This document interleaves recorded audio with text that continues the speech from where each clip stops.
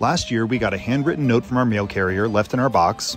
Dear Tyler and Lauren, I love what you're doing with the house. I know this is low in your priority list, but if you ever get a new mailbox, just remember, bigger is better.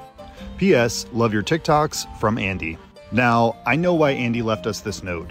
It is a really long walk to our mailbox, so we check our mail like once a week and it kind of piles up. And also the box itself is in perfect condition, so why change it? So Andy, thanks for doing a great job delivering our mail, and I'm sorry it took so long to get to this. We share a post with our neighbor, so to be neighborly, we're replacing their mailbox too.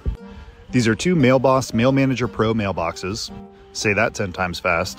The entire installation took maybe 2 hours. I'm kind of embarrassed it took so long. Thanks for digging that hole, Dad. Once we knew the post was level, we secured it with duct tape. This is how all the pros do it. And then these just slide on and lock. It's nice having a little bit of extra security with a key to check our mail.